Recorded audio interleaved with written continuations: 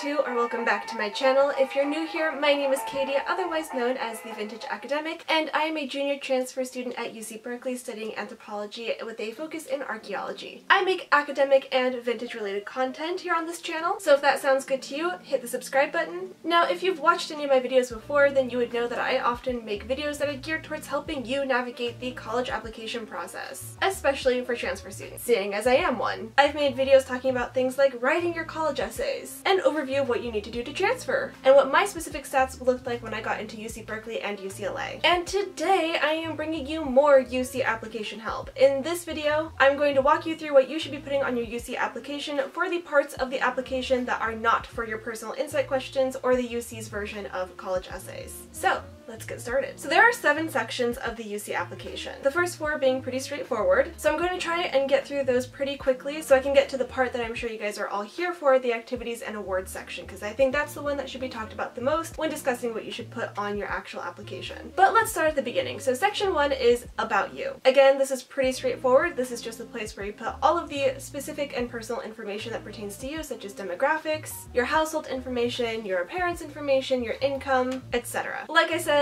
this is very straightforward, and all you need to do is record this information that is specific to your circumstances. The next section is campuses and majors. Here is where you will select which campuses you want your application sent to and for which major you are applying. The UC application is pretty unique because you fill out just one application and then that gets sent to all of the campuses for which you are applying. And this is important to remember because it will affect how you write your personal insight questions, such as avoiding specifically mentioning particular schools or particular majors if you're applying to multiple campuses and with multiple majors. This is again a pretty straightforward section where you just select which campuses you want and which major for that campus, with the caveat being that some campuses offer an alternate major, which they may consider if they cannot offer you admission for your first choice major. This is also where you tell them which term you're applying for and for what level, so if you are applying this fall for next fall, you would select fall 2021, and then your undergraduate level, which would either be a freshman if you're coming from high school, or sophomore or junior if you're a transfer student like me. The next section is academic history. This is where you'll input all the classes that you've taken either in high school if you're a freshman or from community college if you're a transfer student. This includes reporting the grades that you received in these classes, so please remember to be 100% honest, because what you report in this part of the application will indeed be verified when you're accepted. They will request your official transcripts both from high school and from community college if you're a transfer. The next section is test scores. So this is where you can report any standardized testing that you've taken, such as ACT,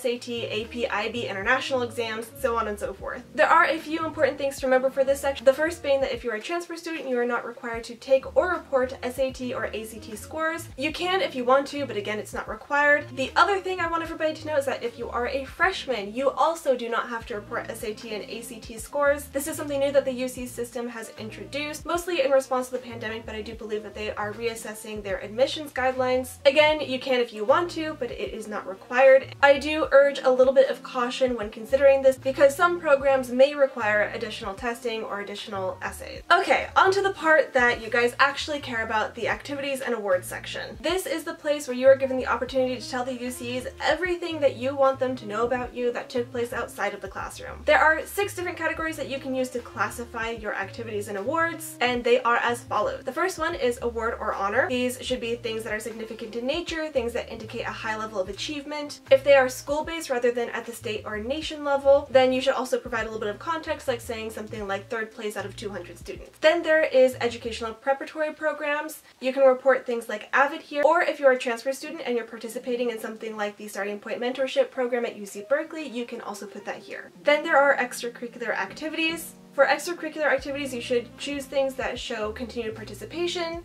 things that help to highlight your passion, your commitment, and possibly leadership skills. Then there is other coursework, which in my opinion is pretty self-explanatory. It's anything that falls outside of the A through G UC requirements for courses, so anything that you have taken outside of your high school work or your community college work. Then there is volunteering and community service. Again, this is similar to the extracurricular activities and should include things that demonstrate your continued participation, dedication, and commitment. And then the last category is work experience. This is another chance to demonstrate demonstrate things like your leadership skills and your time management skills. Now, when it comes to this section, I highly recommend quality over quantity. The things that you put into this section of your application should be things that provide a fuller picture of who you are, the things that you like to do, and your experiences. So for example, while there are 20 spaces available for inputting activities and words, I only used 8. I went for things in my life that I identified as being significant, provided me experience, and included examples of the things that I list in those categories, which are things like consistent participation, commitment, dedication, time management skills, leadership abilities, so on and so forth. So here is a list of the things that I put on my application. I included my volunteer archaeology, my volunteer and my internship experience at a museum, receiving the President's highest honors for my GPA multiple semesters in a row. I included the job that I've been working since 2013. I talked about being the president of the anthropology club, being a member of the Phi Theta Kappa Honor Society, and lastly dancing ballet because it's something that I did for many years. Now all of these again are things that I identified as being significant to my life and things that I wanted the UCs to know about. What I do not recommend is just listing 20 things for the sake of having a quote-unquote impressive resume. For example,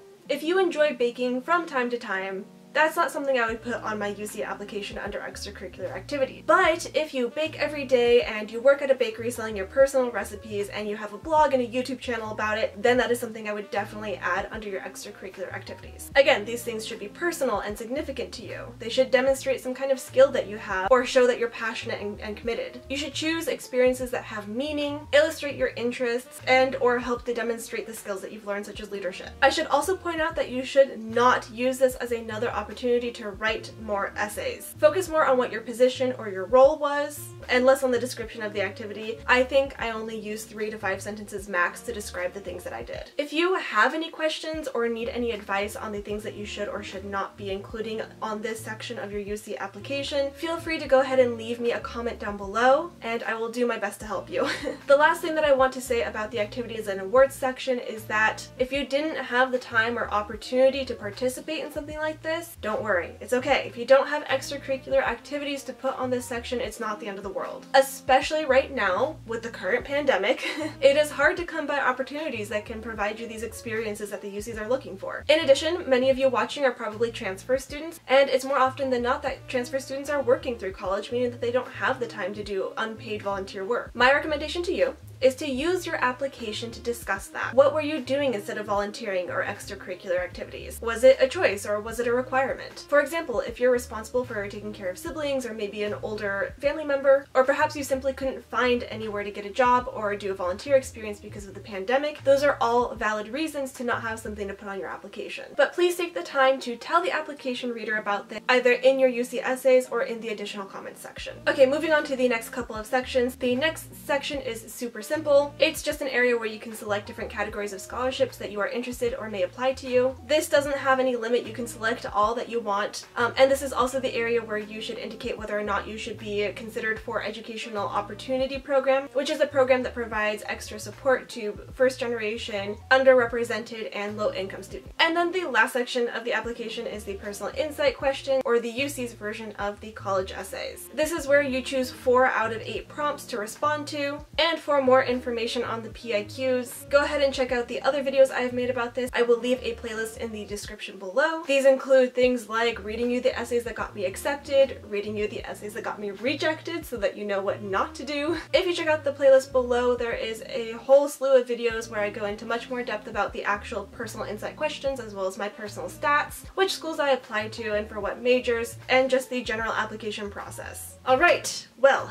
I think we have reached the end of this video. I know that this was a ton of information. I know that college applications can feel really overwhelming, especially right now when we don't know what the future is going to look like, but I believe in you. You can do this. If you need help on your applications, please don't forget to go look at all of the videos that I've already made about the application process, because there is a ton of information in those videos that will hopefully be helpful to you, especially if you're a transfer student. And as always, feel free to reach out to me in the comment section if you just need somebody to talk to. Okay, thank you so much as always for watching this video. If you liked it, don't forget to hit the like button and subscribe for more UC Berkeley and vintage related content. And I will see you in the next video. Bye!